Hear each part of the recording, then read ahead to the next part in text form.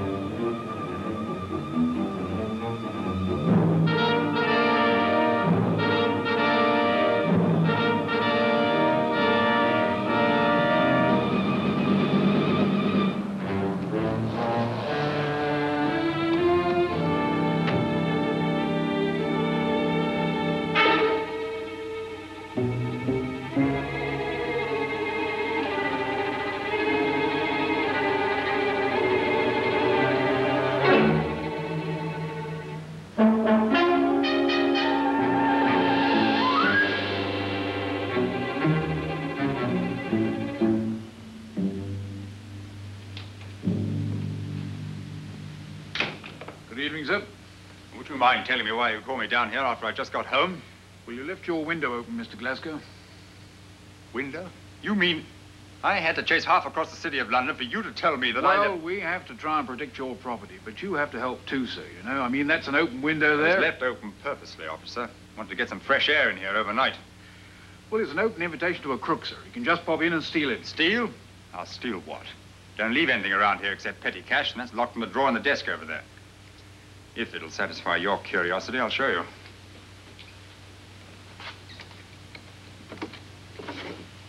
There I see. All there. Good. But I do advise you not to ask for trouble, sir. I should make certain that the windows as well as the doors are closed when you leave at night. Well, if that's all, officer, I'll ask you to go so that I can close up and get some much-needed rest. Well, I'm sorry, Mr. Glasgow, but I sincerely hope that I don't have to call you again. If that's a threat, I'm not impressed, Constable.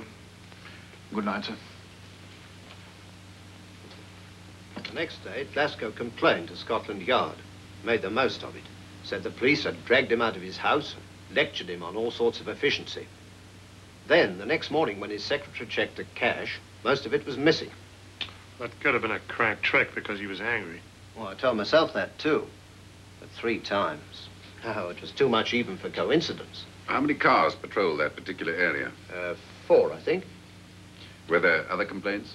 No, just on Jim and Swift. Is Swift's record as good as that of your brother's? He's clean, though he hasn't been with the force as long as Jim. These two were friendly off-duty? No, I don't think so. But you don't know? I don't keep tabs on my brother's social life. Well, perhaps in this case you'll have to. Well, now. Well, as I told you, Mr. Saber, the whole thing's touchy. Even if they are innocent, others on the force are bound to talk, and, well, that'll harm their service record. I was hoping that perhaps you would investigate in an unofficial sort of way and try and find some evidence that points one way or the other. Have Swift and your brother always worked together? No, they change partners from time to time, but it so happens that the schedule's been such that they've teamed up for the past 2 months. Does Jim know you've come to see me? No, sir, I suggested it, but he refused. Says he's clean, and that's that. I'd say he was a little stubborn about it. Very well, Fred. I'll take on the job. Though I must admit this is the first time I've had to go to work on the police. I thought the first thing to do was to see Mrs. Swift, to check up on her circumstances. So I sent Bob over.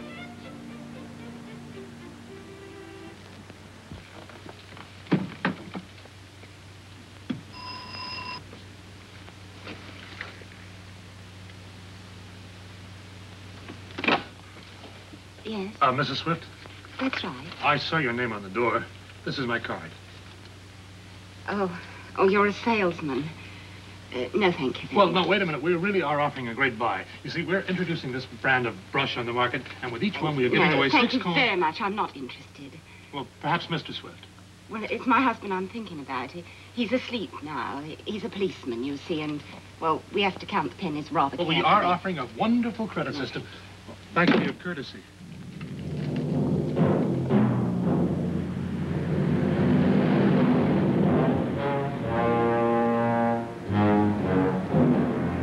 The next thing was to check Jim's circumstances.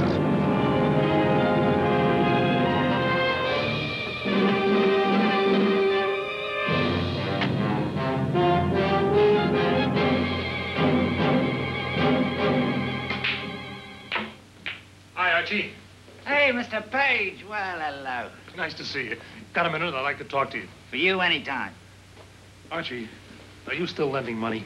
People need, I give, so the rates are high. And this is still your neighborhood. Oh, people around here wouldn't borrow from anybody else. You happen to have anybody in this building here? Cortlandt House, Chelsea. Yeah, I got 2 clients there on my list. Who are they? Patrick Dunny, and the other's Marta LCQ. Wonder if you could do me a favor. Sure. I'd like to meet this LCQ dame. Easy enough. Behind in her payments? About 3 weeks. Okay, pal, let's go. See you in a while, Charlie. Well, come on, it's right up here. I'm going to find you right here in this place. Oh, you thought so? Well, it's been a long time.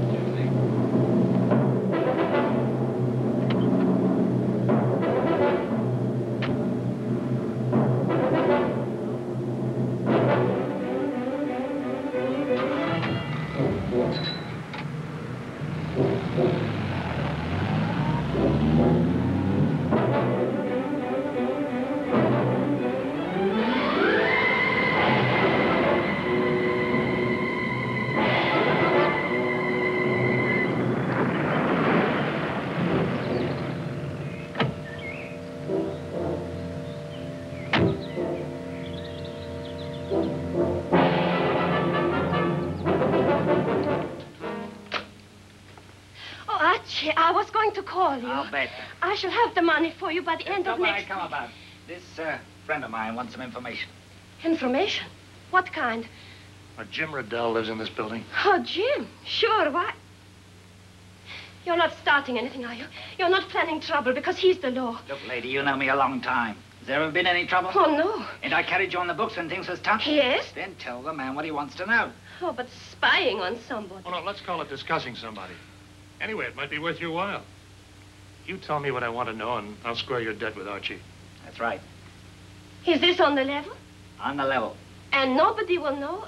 I mean, Jim? Nobody. All right. What is it you want to know? How long have you lived here? 5 years. And Jim Riddell? Oh, about 3, as I remember. Now, his apartment's pretty much the same size as this, isn't it? That's right. Ever been inside? I am a respectable woman. Don't flatter yourself. Answer the man. Well, once or twice. I took him some soup when he was sick. How long ago? Oh, about a month ago. Notice anything special about the apartment? What do you mean? Would you say it was furnished expensively? Expensive? Same old junk that we got around here. He pays the same rent as I do. I know that because I've seen the rent list. And that's not high. That it isn't. You'd hardly say he lives extravagantly. Well, that's a stupid question. How could he? How do you mean? I'll wager you every cent he earns goes on that girl of his. You mean his wife? His wife? He hasn't got a wife.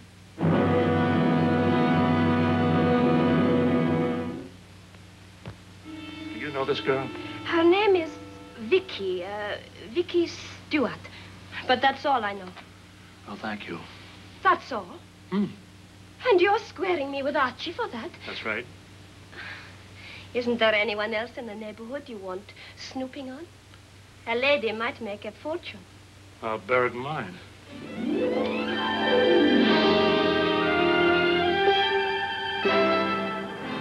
told me what he'd learned so far. I got a rundown on Vicky Stewart and then sent him over to see her. Thank you, madam. Thank you. Good day.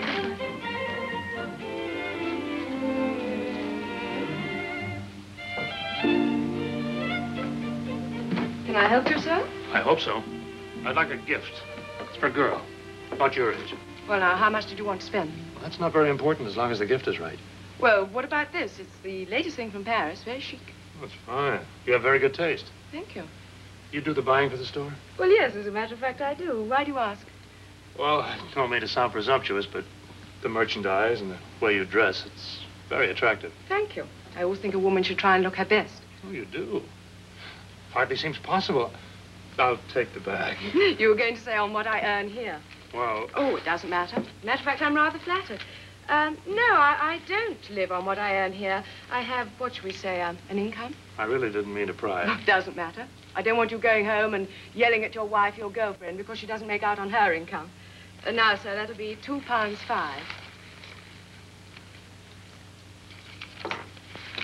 Thank you very much. Thank you, sir. Good morning. Good day.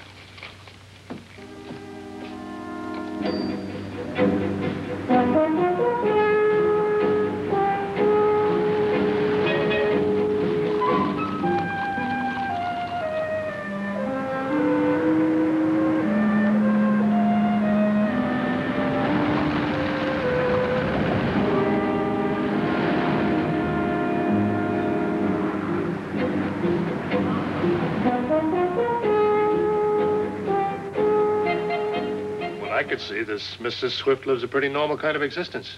She's a neat little woman. I'd say they live on a tight budget. I agree that Swift seems to be out of it. What about Jim? Bob went to his apartment. Well, I couldn't get into the apartment, but he seems to live a normal life, too.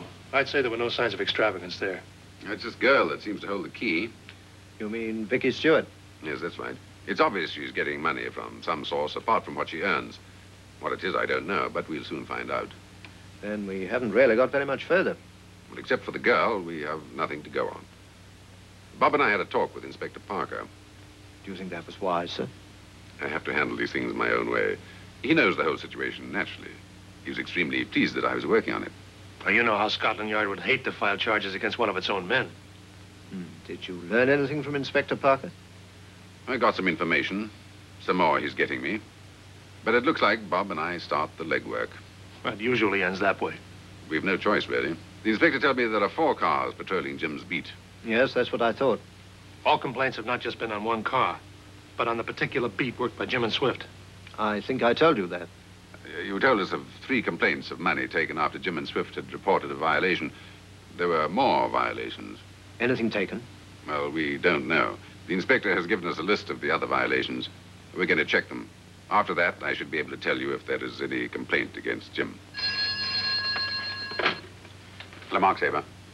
Yes, Inspector. Maybe this Vicky Stewart will prove the answer to all our problems. And Saber's walking half around London town. Yes. Yes, very well. You start walking. Vicky Stewart has an independent income, evidently left to her by some uncle she's never seen. While I was busy in the office, Bob started to check on the various violations.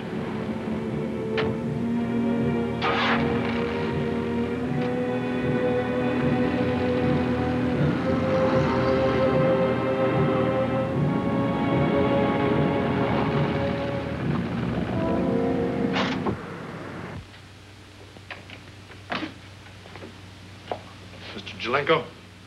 Yes? My name is Robert Page. Oh, yes, of course, yes. Yes, Inspector Parker called. Sit down, will you? Thank you. I'll get my secretary. Very efficient girl. Very pretty, too. I don't know what I'd do without her. You married, Mr. Page? Oh, too bad. You should be, you know. It's good for every man. Oh, Barbara. This is Mr. Page. Mr. Page, this is Barbara. Hello. Now, go ahead, Mr. Page. Fire away. You were reported to the department for a violation about 3 weeks ago. Yes, the violation was that we left a service door in the package room open. Yes, Barbara was off that day. The sort of thing would never happen when she was on duty. Very efficient, this girl. She can cook, too. Oh, sir, you shouldn't. Oh, nonsense. Good girls who can cook are very rare nowadays.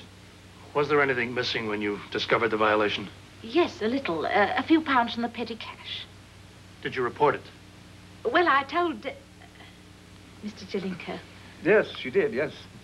Barbara reports everything to me. Efficient as well as pretty. Did she report it to the police? Oh, a few pounds. I hardly thought it made much difference. I'm afraid it does. I saw no sense in stirring up the fuss. Well, thank you. That's really all I wanted. Oh, just a moment. Well, now that you've seen her, don't you want her phone number? Oh, really? Well, thank you very much for your interest, but I already have a girl. Oh, I see. Well, why didn't you say so? Well, why didn't you ask me? Bye. No, I'm sorry, Barbara. I did try. I know. Thanks, Dad. Bob continued his investigations in connection with the so-called violations covered by Jim and Swift.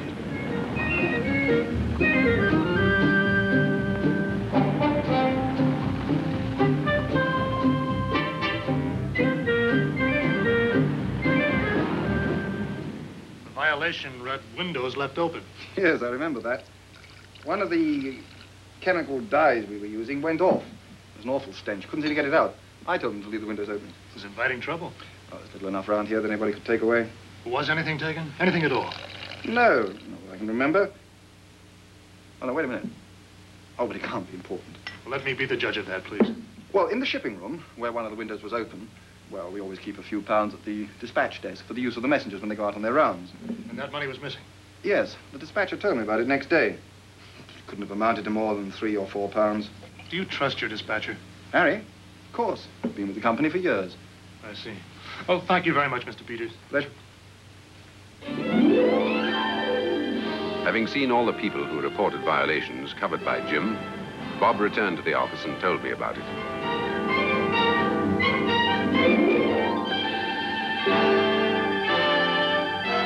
Apparently, out of 16 violations, there were 7 small thefts. All so small that the individuals didn't bother to report them, but if you add them up, they all come to a pretty penny. Seems cut and dried to me. Guess I made a mistake, Mr. Saber. I was hoping Jim was innocent. It's pretty tough when it's not only a policeman, but your brother as well. Yes. Now, it all leads up to Jim. But it leads up just a little too well. What do you mean, sir? Well, the facts are that an officer with a long, clean record suddenly is accused of a number of petty crimes. So small, so obvious that a child could point a finger at them. No, I can't buy the story. Oh, it seems to me that not only would he be too smart for such a deal, but well, if he were going to go crooked, he'd wait for one big haul that would be really worthwhile. You mean that there's a possibility that Jim is clean? Exactly. We've got to have more proof on Jim. But how? Suppose we frame Jim. Set up a situation and observe it. Then see what comes. I'm afraid that's a bit irregular for me. And you leave that to me. But I'd like you to come along. It's up to you. All right, Mr. Saber. I started this. I'll see it through.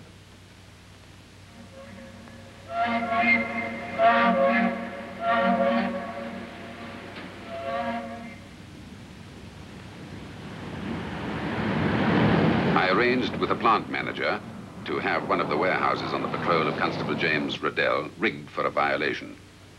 Then we waited nearby to witness the movements. We were in view of the warehouse, but couldn't be seen. What did you tell the plant manager? Well, he knows there's to be a constable in the car with us watching the door. He was willing. What time is it? A little after 8. Jim should be checking in here soon.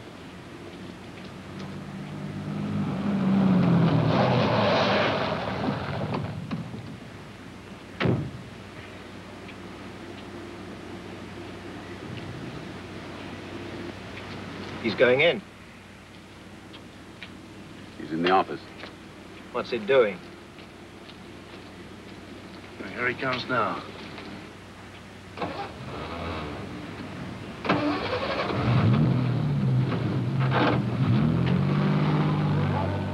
Well, now what? We go in and see if the desk's been rifled? That's one way.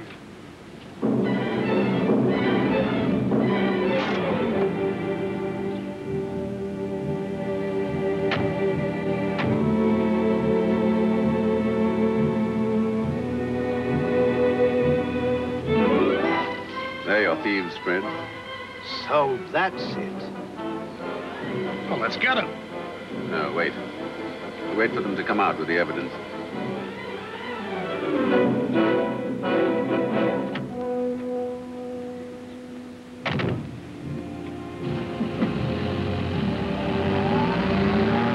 Now.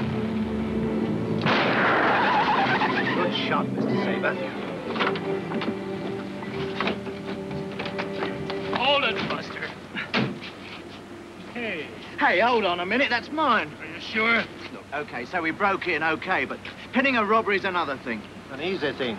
We planted some marked bills on that desk. I bet the number's checked too, Sergeant. Look at this, Fred. They're monitoring all the police calls on that. Every time the police car checked in, they could track it. When Jim called in his violations and emergencies, they were on top of it. I don't know what you're talking about. They focused on one man. That was clever, too. Made it build up the suspicion. All right, taking you both in. One thing puzzles me. Why did you pick on Constable James Riddell? I swore I'd get even with him. He pulled me out once. Well, it must have been for something pretty big for you to pull a frame like this. Big? Just for spitting on the sidewalk. Well, now perhaps you'll realize what an objectionable habit spitting is. All right, Bob, you stay over with Sergeant. I'm calling a police car. All right.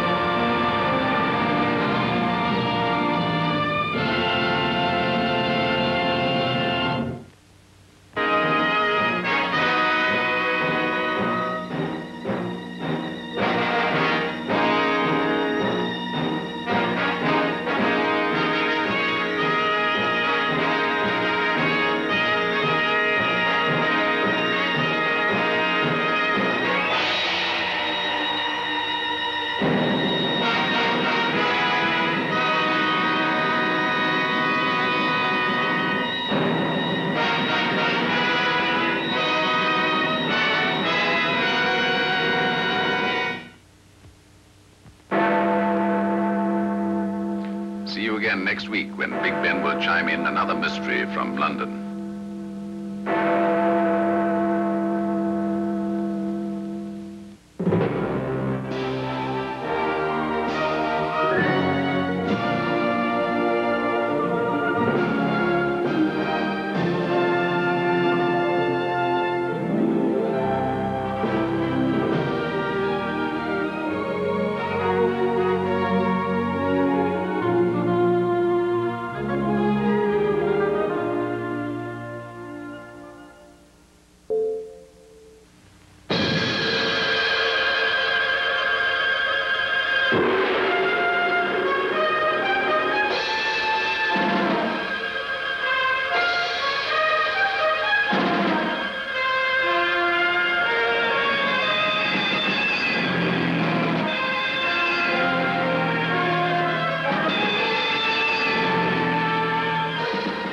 I'm Mark Saber, and this is London.